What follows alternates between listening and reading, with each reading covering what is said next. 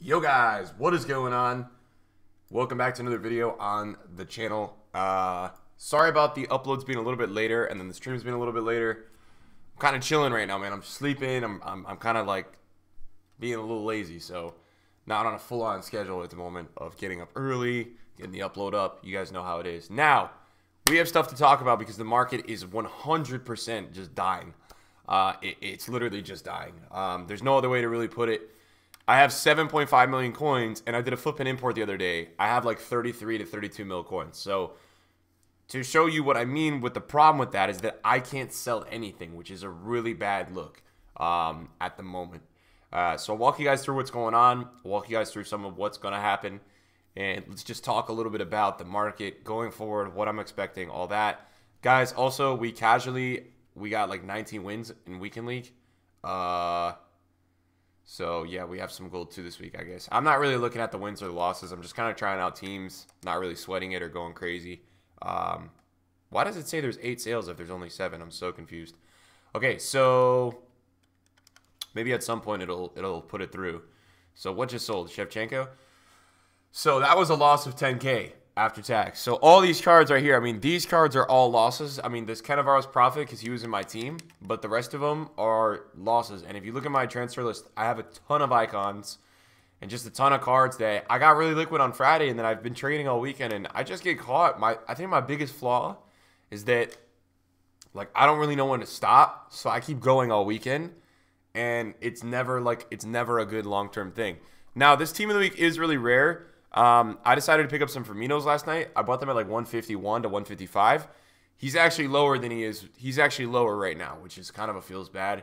I also picked up 2 Agueros, one at 170, and I think that's a good like deal, but I have no idea. I mean, guys, in this market, it's really, really crazy how much people are panic selling.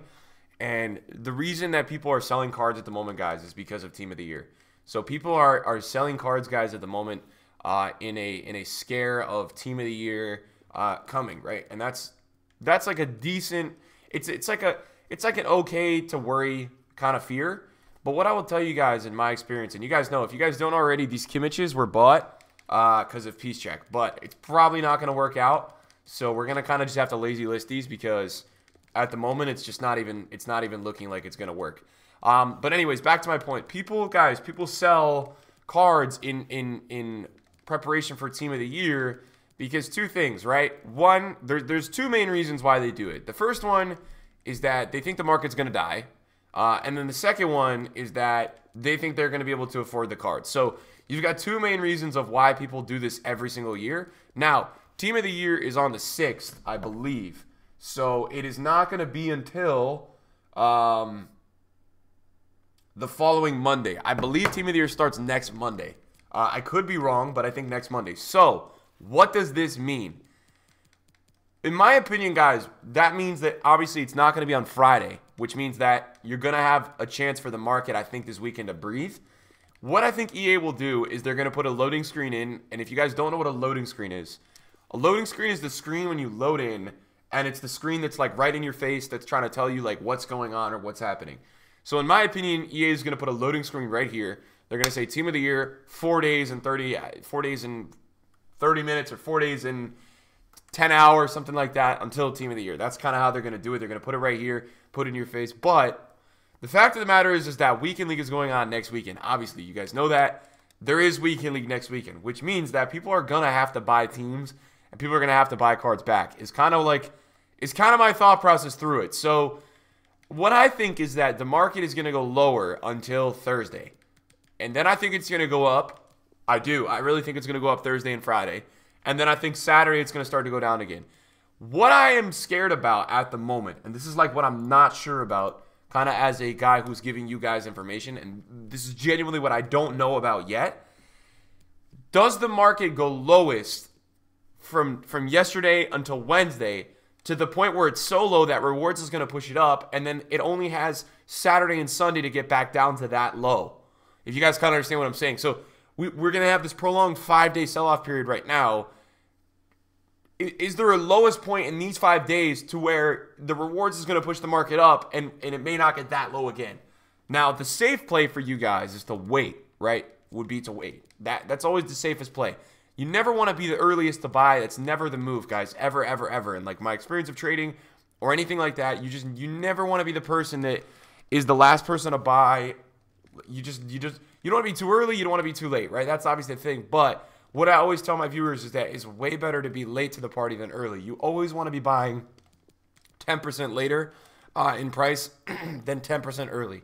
And that's just got to be something that you guys all understand as people who are trying to manage your accounts, et cetera, et cetera. So you guys got to understand that. That's like a big fundamental thing of what's going on.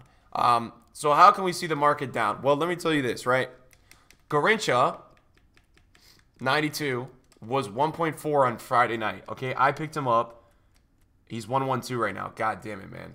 So I bought him at 122, trying to flip him at 129, and I couldn't sell him, and now he's 115. So that is the state of the market. And if you want another look at it, my team, right? This is always a really good example because this weekend I adapted almost an approach of the everyday FIFA player because obviously I bought some players on Friday night, which is what a lot of people do. A lot of people wait to see if there's a promo or not.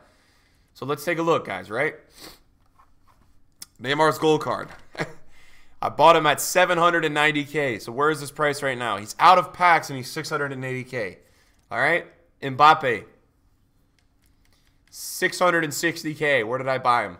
779K. So both of these cards are down 130K since Friday night, which is really low. Obviously, you guys know it's very, very low. What I will tell you guys is this.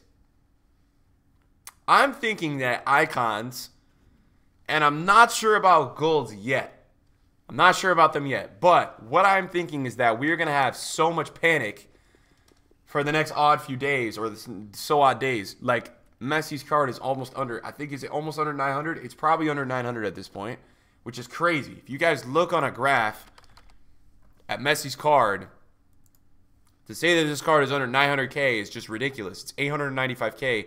940 yesterday. It's been a mill all FIFA, and it's been a mill all the month of December. We are getting to a certain point soon where this is getting crazy. And the icon index at 63 is the lowest it has ever been. I have 2 Linekers in my club, guys, at 440. On my transfer list, he's not even selling. He's not even selling. He's 380 right now. It's the lowest he's ever been. The guy's not even selling. So this is the panic. Right now is the panic. I don't know what else to tell you, but this is 100%. This is the panic, right? I don't know how long this goes on for. It might go on for another 2 days. I would assume it'll go till Wednesday. Maybe not as intense. It may start to pick up tomorrow night and Wednesday because, well, I don't know how much more panic we can have. But this right now is 100% the panic. And if you go back and you look last year, now, I'm going to tell you guys right now, last year's market was way different than this year's market. So don't really take a full look at it. But let's take a look at what happened to Cristiano Ronaldo around Team of the Year time. So Team of the Year started the 6th.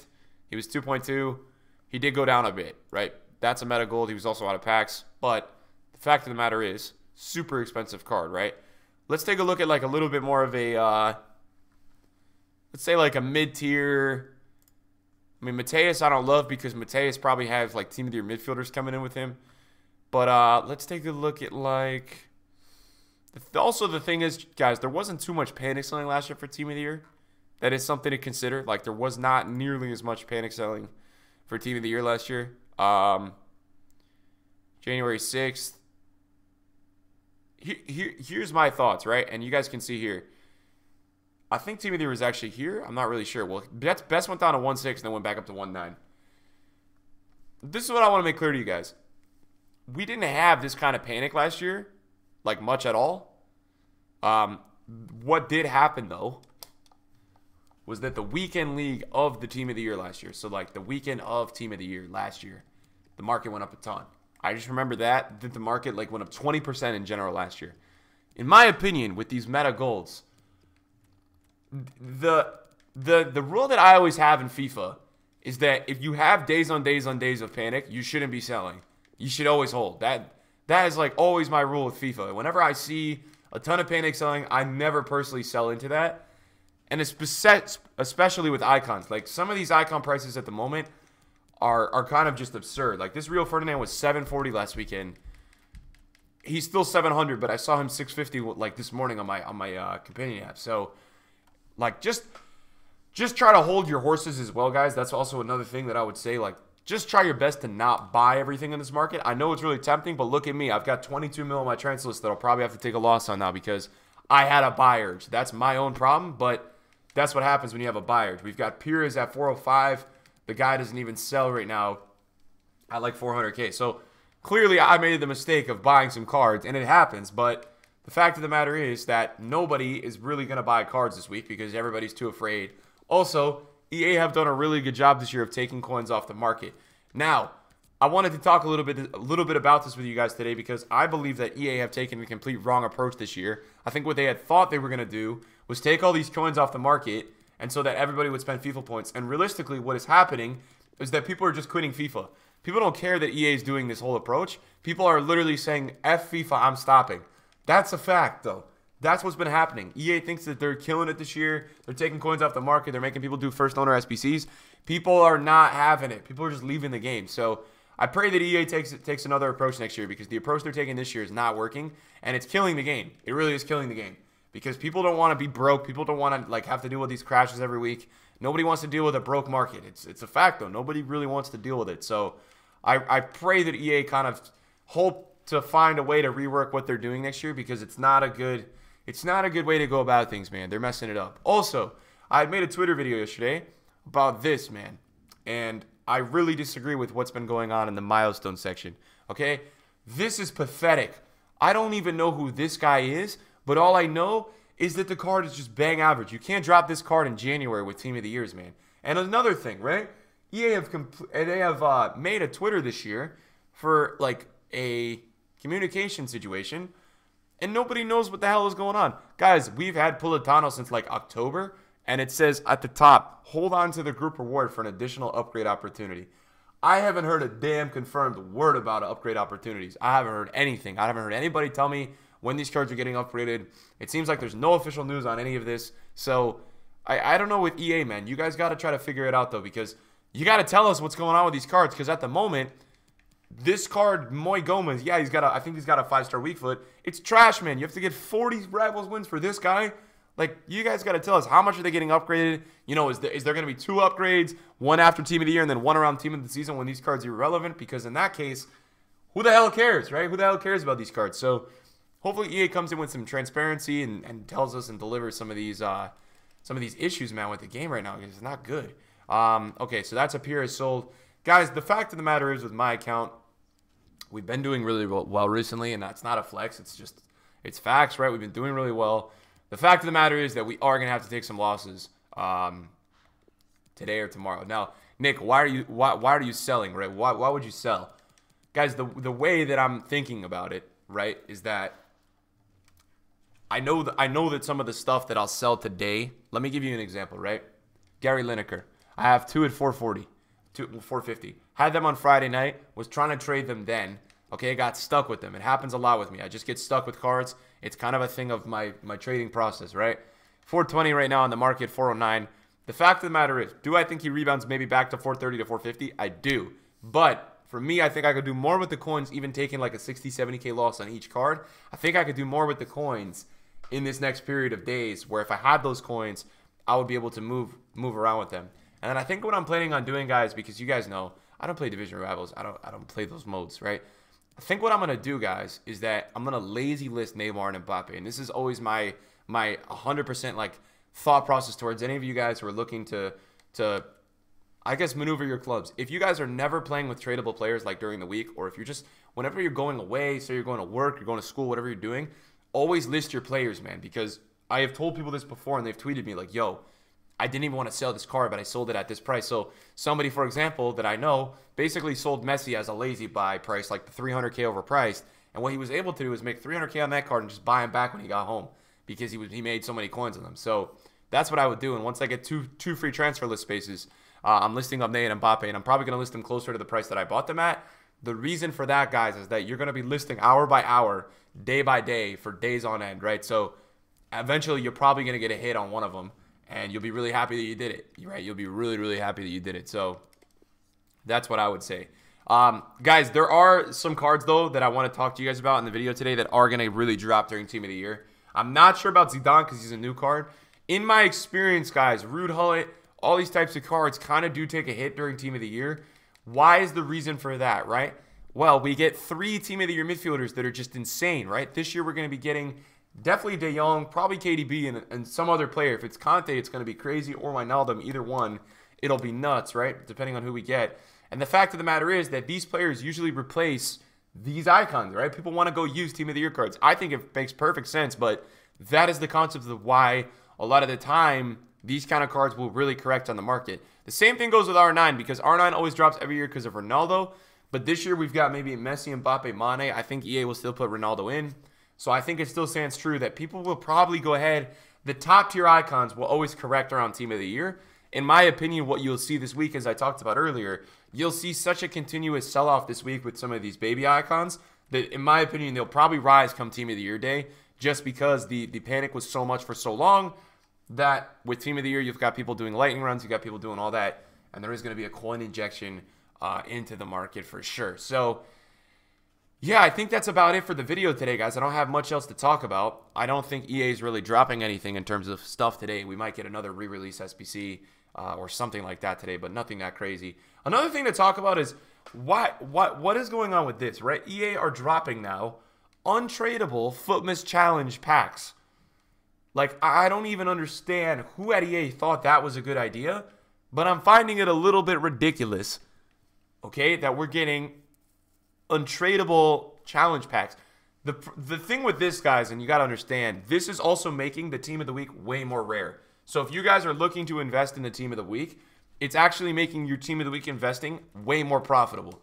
Because if EA is bringing untradeable pack rewards all week, it's obviously going to spike the prices of cards in the market if there's less supply. Right out of packs, if these cards all have less supply, they'll probably do better. Guys, a lot of you ask me, who do I like out of packs this week? It's really tough because it's Team of the Year week, right? So a lot of stuff is not rising. Mendy and Firmino would be the 2 that I really like. Those 2 I like as investments this week. I think there's a ton of other good ones in this Team of the Week, right? There's nothing wrong with it. But I like Mendy and Firmino. What I may do this Team of the Week, guys, is I may do a little bit of a club stock with some of these guys. Just because a lot of their prices right now look really good. Let me take a look at some of the... I mean, you got some really appealing prices at the moment, right? You've got Timo Werner at 130, Kolarov at 22. I like Mendy a lot at like 42. Right, you got a lot of nice looking prices. Allen's at 90. I really like Allen out of packs too. Willian could be a great pickup for like a mid-budget guy, you know, in the mid-20s. Ben Yedder even, you know, Ben Yedder's going to be good, guys, because Ben Yedder was used all weekend. He was max price all weekend, so he interests me as well. So, yeah, that's about it today, boys. Long live the squad. The Italians, they sucked, so they're gone. I discarded Maldini last night on my stream, my baby Maldini, because he sucks, and because I made a wager to say if I lost the last game, I had to discard him, and I lost the last game, sure enough. Like 4-0, I got whipped. I suck at FIFA, by the way. I'm so bad now. I got to get back to it because I'm really rusty. I think I lost like 4 or 5 games this weekend, so we got to figure it out because it's not going with the team. Then we used our loan Zidane as well, so he's basically going to be gone. So thank you guys for watching the video today. I appreciate it. I'll keep you guys updated. We have double uploads coming all week for you guys because this market's crazy. So double uploads for most of this week. Thank you guys for watching. See you guys soon. Peace.